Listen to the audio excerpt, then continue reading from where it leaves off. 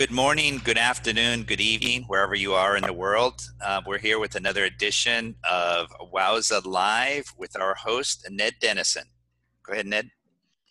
Thank you, Steve. I'm an epic marathon swimmer with more than 50 marathons under my belt, and I'm also currently the chairperson of the International Marathon Swimming Hall of Fame.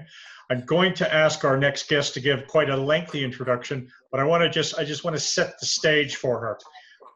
A little while ago, she did an incredible swim in Lake Powell. She followed that with an unbelievable swim in Lake Champlain, near where I grew up. And then she accomplished recently a four-way crossing of the English Channel, which I believe will be the greatest open water marathon epic swim that will be experienced in my lifetime. So Sarah, I will turn it over to you. Give everybody a little bit of background of your open water experience. Cover briefly your kind of three big swims, and then we'll get into it. All right, well, you'll have to stop me if I get too long-winded or prompt me if you want more. But basically, I found open water swimming in 2007. And some of my master swim team friends kind of encouraged me gently to try a 10K in one of the lakes here in Colorado. And I hemmed and hawed for a while and finally gave in to some peer pressure. And in the middle of that very first 10K, I realized that open water swimming was absolutely the sport that I loved, probably above all else. I'd been a competitive swimmer all through high school and college, but never, nothing special, pretty average. And it was just kind of in that open water environment where I really just felt like I had found the people that I loved and the sport that I loved, and kind of didn't turn back after that. I did a 10K for a couple of years, and then one of my friends here was training for the Catalina channel, and I thought, well, if he can do that, I can probably do that too. In retrospect, now that I know him better, that was a stupid assumption to make, but at the time it was what got me kind of motivated. So I trained for the Catalina channel and then did my Triple Crown. I did Catalina in 2010, Manhattan in 2011, and the English Channel in 2012. And then it was kind of after the English Channel swim that I started to really want to try unique swims, or, swims that weren't quite as common or popular, and then really wanted to start testing my distance ability. So my friend Craig and I set out to do a double Lake Tahoe crossing, which is 44 miles. So we did that kind of as a tandem in 2013. Right after that, I followed up with a double Lake Memphre swim, which is in Vermont in Canada, which was a 50-mile swim. I was the first person to do both of those swims. And then it just kind of grew from there. Somewhere along the way, I got it in my mind that if I could do 50 miles, I could do 80 miles, which is what prompted me to jump in the water for Lake Powell. I came out of that Lake Powell swim, after 56 hours or something like that of swimming. Hands were in the air and I did a little jump, and I thought, you know what, 80 miles wasn't as far as I could go. And kind of simultaneously, I was planning for the 100-mile Lake Champlain swim and the English Channel 4-way. So, just really wanted to see what the human body is capable. So that's kind of the brief summary. What else do you want to know?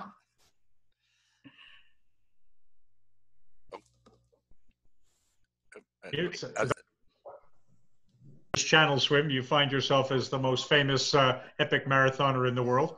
I assume you got a trip to Disneyland and you've been on the front of the Wheaties box. If only. Swimming's not a glamorous sport, and there's been some fun media. I got to go on Good Morning America after the English Channel swim, but otherwise, there's not sponsors banging on the door. Speedo isn't calling. So it's still at home doing my job. So you're not turning professional anytime soon. I mean, if someone wanted to offer, but I don't see that in the future. Okay. So describe to everybody the psychology of a four-way English Channel swim. Most people would swim to France. They'd have potentially the energy to raise their arm. They might collect a rock or a bit of sand, limp their way back to the boat, collapse, and go home. How do you psychologically make that turn without celebrating and saying to yourself, well, it's not actually even 25% done because it's kind of a cumulative effort. This is maybe 1/8 of the effort. How do you do that psychologically? Well, you have practice. You know, I had done a few swims where I had to make a turn. And, you know, in Lake Tahoe, that was the first time I kind of encountered, you know, coming to shore, you get 10 minutes where you still have to be in the water, but you have 10 minutes to kind of, you know, reapply lanolin or eat something or whatever. And then you have to turn around. And so from that very first time, you know, I really trained my crew. Don't talk to me about if I'm good, you know, like we're just business as usual. We're making the turn. It's part of the routine. You know, there's no like, how are you feeling? Do you want to keep going? You know, they don't ask me those questions. So it's not an option to quit. So, you know, we just applied that experience in the English Channel. We were there to do a job, and, you know, churning around, you know, 1 time, 2 times, 3 times was part of the job. And there was never any discussion about whether I wanted to quit or if I was good to keep going. I remember very vividly on the 3rd and final turn, you know, I'm kind of sitting on a rock, you know, half in the water, half out of the water, and I'm like shaking. And my friend Elaine is there with me. She's handing me oatmeal and giving me some extra lanolin so that I can put that on where my neck where I'm chafing and things like that. And I know, like, to anyone else, you know, the sight of me like shaking and visibly exhausted would probably have been like, are you sure you need to keep doing this? And to her credit, she didn't even question it. You know, she was like, all right, you're looking great. Let's go. You know, and afterwards she told me, she's like, yeah, I saw you shaking. I figured you were fine. But, you know, it's just part of it. And mentally you can't think about it. You just keep going. It is an interesting thing, the team and the communication. I saw a woman one time, she leapt out of a boat. It's a cold day, and her mother was in one of the safety boats. And her mother said to her, oh, you look cold, come up for a hug and a cup of tea. And whoosh, she was out of the water. So I think one of the things that you're saying is that, you know, when you talk to your team, they have some pretty clear instructions. They are to encourage, they are to motivate, but they're not, unless you're in big trouble, they're not to help give you a reason to quit. Right. And honestly, I've had to rely on those instructions a few times. Lake Powell was the very first time I had like an epic meltdown. I took my goggles off and everything. I was ready to get out at about 30 hours of that swim. Just, you know, I was so demoralized. I'd been swimming into a headwind for like 12 hours. You know, I was colder than I had expected to be. My sister was in the kayak next to me, and she's been on so many swims and training swims with me. And she handled it perfectly. She said, I think you're fine. You look fine. Tell me what you need, and we'll swim another 30 minutes until your next feed, and we'll get you whatever you want. And that is kind of how they handled me for a couple of hours until I was through with my meltdown. You know, and it's amazing what a good team can do when they know how to motivate you and encourage you and know when you're fine, and that it's just a mental block and they need to get you through it. And when you took off your goggles and had your meltdown, did the safety boat head away from you at high speed, not to give you the option of coming in? Yeah, so in Lake Powell, we had like a gigantic houseboat that had to stay like fairly far away. So really it was just me and my sister having a sister moment.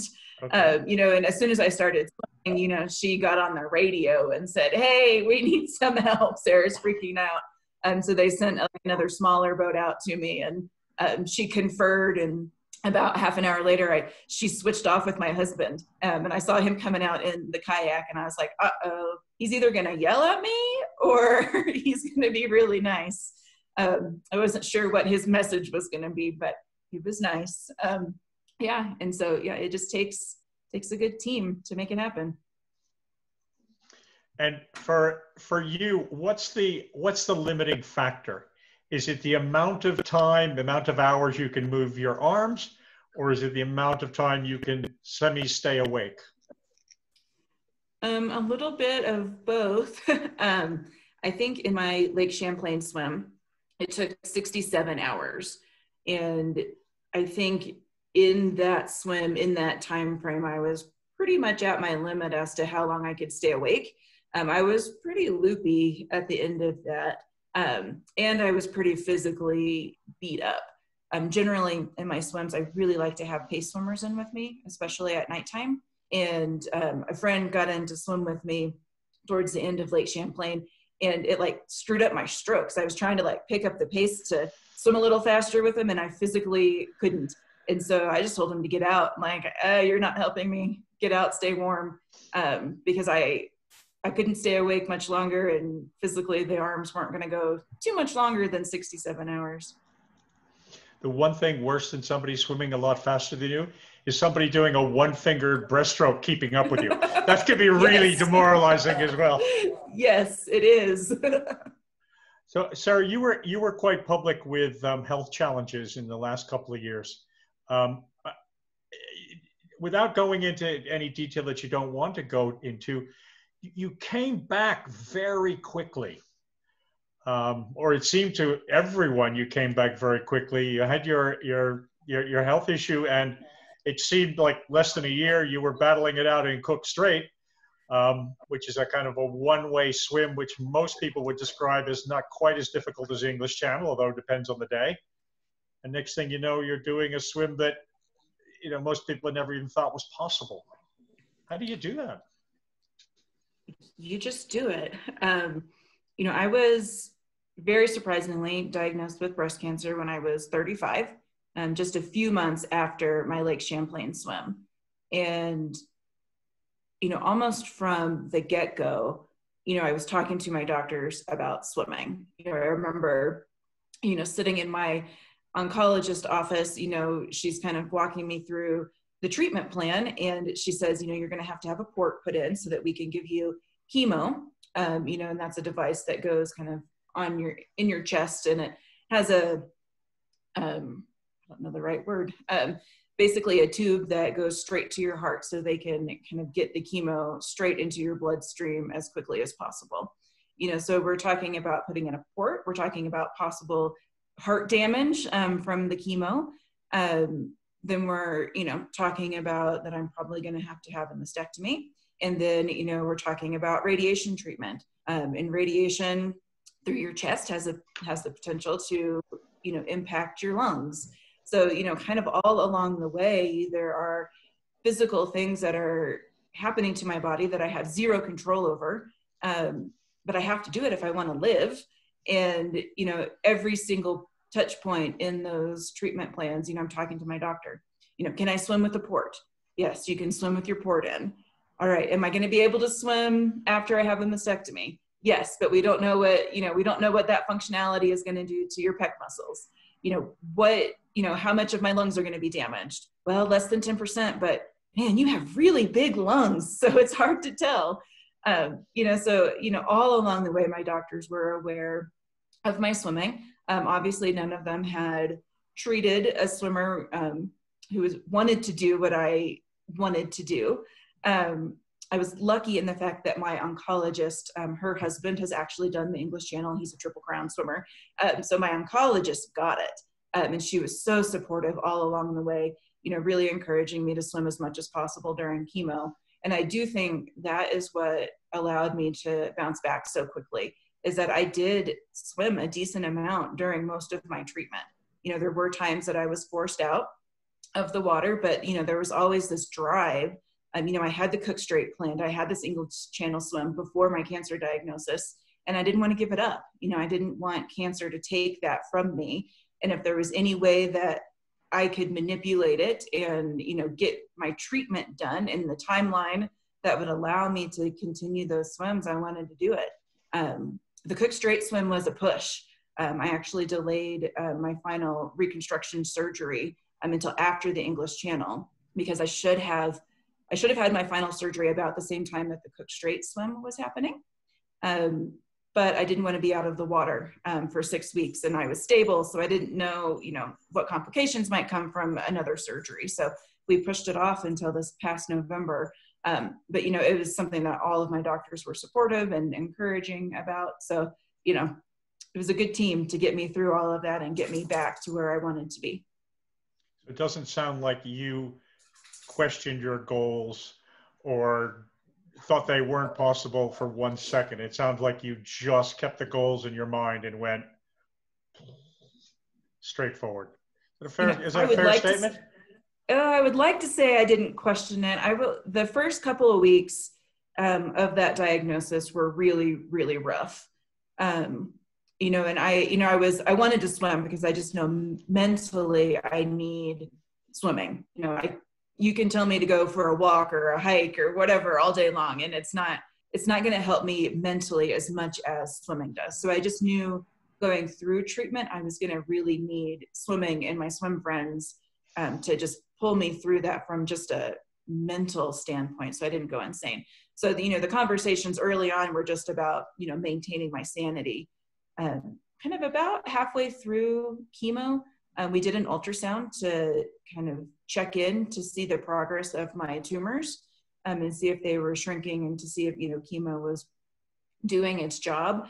And kind of around that time is when, we got really good results from chemo. Things were looking like really promising. And it was probably at that point that I started to think, okay, maybe I'm going to be okay, and maybe I can still do this swim. Okay. What's next? Everyone wants to know. I don't know what's next. I'd always planned for 2020 to be kind of a down year. Lake Powell was in 2016. Lake Champlain was in 17. I had cancer in 18, and then 2019 was just really dedicated to the English Channel swim. So I've had, 4 just really intense, high impact years. And so 2020 was always, some shorter swims, some fun swims. Before all this pandemic, I was signed up to crew for a lot of people, which I was really excited to kayak Scar. I had 2 Catalina swims, an English Channel swim. And we still don't know if those swims are going to happen. Obviously Scar was supposed to start yesterday. So I'm here at home, not in Arizona. But, so 2020 was supposed to be just a year of crewing and, just some fun short swims for me. I was supposed to go to Turkey for an Ocean Man 10K. I was signed up to do Indwed in North Dakota. So, just fun stuff. I will say that definitely being in lockdown has gotten my brain turning. So we will see what comes out of it. I'd really love to do a 100-mile ocean swim. After this English Channel swim, I realized that saltwater has so much less impact on your arm muscles and lower back. I do think a 100-mile lake swim would be more doable than another 100-mile lake swim. So we'll see what happens. But I've got my eye on a couple lakes that I might want to get into. So we'll see. There's something coming. I'm not done. It doesn't sound like you're done, and it doesn't sound like you're going on the 5K tour of the world. I mean, 5Ks sound great, but there's big lakes and big pieces of ocean to get my hands into. Okay, tell us about the funniest thing that happened in one of your big swims. Oh, let me think. Oh, that's a good one. I'm usually so dang focused. You're competing with a woman who described how one of her crew reaching down to feed her fell out of the English Channel boat into the water. Yeah. This is your competition, so make it good now. I know. That's really good. On the Anastasia, the boat that I use for the English Channel, there's a break in the railing, and there's just a chain, and the whole swim I was totally paranoid that someone was going to fall over.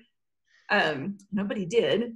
I can say that my mom does get great joy in trying to see how close to my head she can get my feed bottle when she throws them.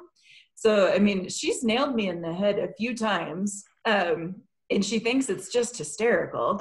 Time she reminded me, I had totally forgotten about it. I don't remember what swim it was, but she threw an apple core at my head.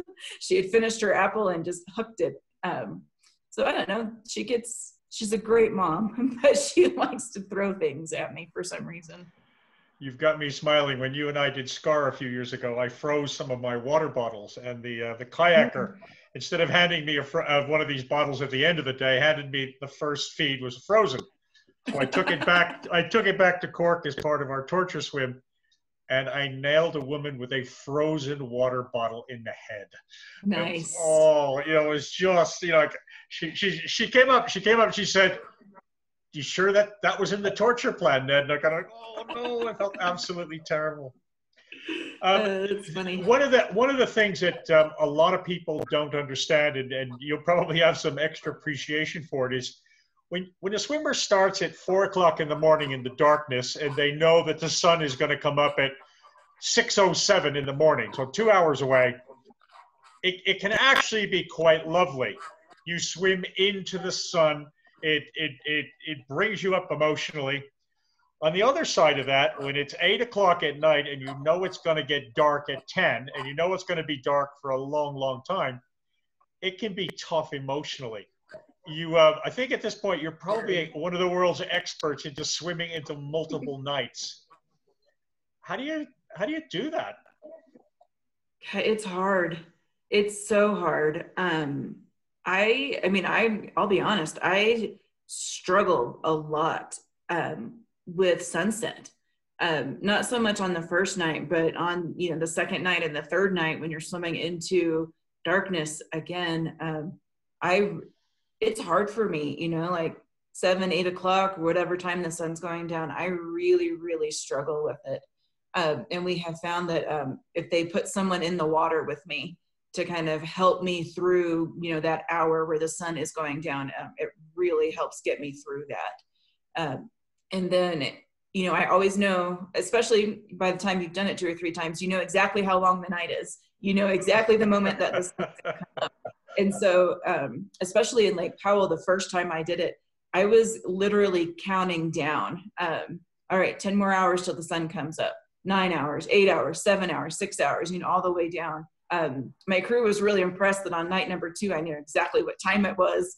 But that was because my focus was exactly how long I needed to go until the sun came up again. I also really struggle at like 3 in the morning. It's the coldest, darkest part of the night. I hate it.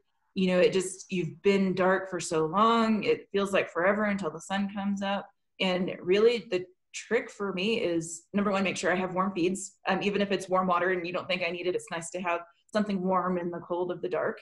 And, it's really helpful for me to have a pace swimmer. And, all through the English Channel, every single night, other than the very first night, I had 3 crew members, and they basically rotated. Someone was in for an hour, we were off for an hour, and then someone else got in for another hour.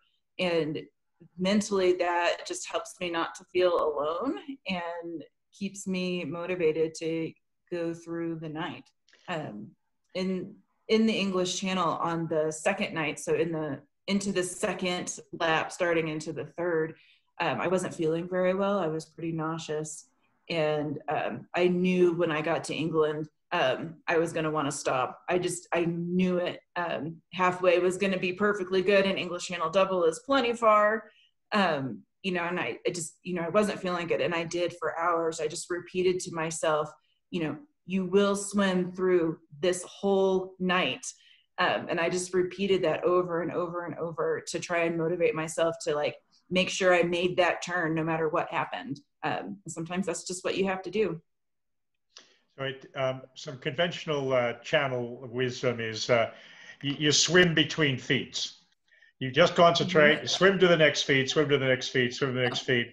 And I think there's also this conventional wisdom which says, swim to the sun, swim to the sunrise. And lo and behold, when the sunrise comes up, even if it's still steely gray, it feels wonderful, and you get an emotional lift from it because it's no longer dark. Yes, 100% true. that's what, on that second night in the English Channel, you know, I did the turn. I was really sick. You know, I threw up everything, you know, at the seawall in England. And that's what Elaine said to me. Just make the turn. We're going to swim until the sun comes up and you'll feel better when the sun comes up. And it's true every single time. It's true. In the English Channel in particular, the tides are going crosswise to the boat. They're not always behaving themselves. How much confidence did you start out with your pilot, Eddie Spelling? And did it ever waver, ever? No, never. Not for a moment. I went with him in 2012 for my first crossing. I remember, you know, I was still a new swimmer. I probably sent him a socially inappropriate email because I'd never heard of them. You know, you hear about the Orams and the Streeters and, you know, all the famous boat captains of the English Channel, and Eddie Spelling wasn't on that list of people that I had heard. So I asked him, like, what kind of experience do you have? And in his very proper British way, he was like, I've taken hundreds of swimmers across. And I was like, okay, I'll bite my tongue. This guy knows what he's doing. And, you know, so I get over there in 2012, and I just fell in love with him. You know, they call him Steady Eddie for a reason. You know, he's just quiet. He's not a huge dynamic personality, but he knows what he's doing. And, you know, he's trained his son and his son-in-law, you know, and they know what they're doing. And, you know, leading up to this swim, you know, I would email him like questions, and he's like, Sarah, we've got you. You know, we redid the motors in the boat, and, you know, we did all this stuff. We're ready for you. You know, and then I get over there and he says, you know, we've been running back-to-back swims so that we know exactly what it's like to be out to sea for a couple of days. And, you know, he had done so much prep for this swim. I knew he wanted it as much as I did. And so when someone else is committed to it the same way that you are, and they've put in sacrifice and training as well, like, you don't ever doubt that person. So there was not a moment during that swim where I knew he wasn't going to come through and, you know, figure out the tides. And, you know, he landed me on the cap twice. Like, that is brilliant piloting. You know, he's one of the best, and everyone should know Eddie Spelling's name. So it's one of the things that always amuses me in a kind of a negative way is somebody has an experience in English Channel, and all of a sudden the swimmer that's been there once in their life is an expert on the English Channel, piloting, wind conditions, and with their eyeballs an inch above the surface of a choppy water, they've determined that somehow the boat pilot has done a bad job of doing something. Right. And I usually say to the person, from the water, you have absolutely no idea. And if you were standing on the boat, you'd probably still have no idea, because it's a tricky place. And the best of these pilots, 10% of the time, will tell you that tide was 20 minutes late. You know, or there was a disturbance in the Sea of Biscayne 3 days earlier. We didn't think it was going to influence as much as it did, but it did. Right. Yeah. Sarah, everyone always. Oh, go ahead. Sorry. No, sorry. As I was going to say, everyone always asks me, what happened in that fourth lap of the English Channel? You know, did they take you in a wrong way, or did you get tired? I'm like, I turned early. You know, like it does that. And Eddie handled it perfectly. So yeah, the track looks crazy, but hey, it's the English Channel, and that is exactly what happens. And, you know, I do always tell people, sometimes I think I have the easier job. I just have to get in there and swim. You know, I just have to move my arms around, and my whole crew has to figure out where we're going and how to get there, and if I'm sick, what to give me. So their job, I think, is infinitely more stressful and technical than mine in the water. I'd rather be in the water than on the boat trying to figure out how to, you know, make someone's dreams come true. So hats off to the people who crew and boat pilots. Sarah, we've reached the end of our time. I want to thank you for being a superstar in the sport. I want to thank you for inspiring the rest of us. And well done on your physical recovery. And we look forward to hearing about your next plans and seeing you achieve. Thank you very much. Perfect. Well, thanks for having me. Thanks.